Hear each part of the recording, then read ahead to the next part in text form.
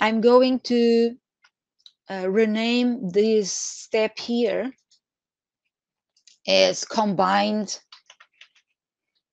just because custom does not tell anything about what happened here.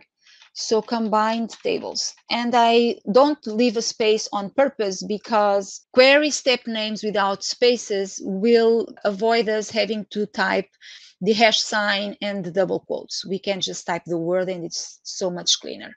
Okay. And I can demonstrate that. So for example, here, if the step, instead of being removed other columns, if the step name was, let me rename this.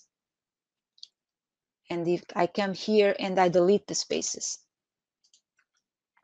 and then enter, let's see what happened here. You see how much cleaner now it looks?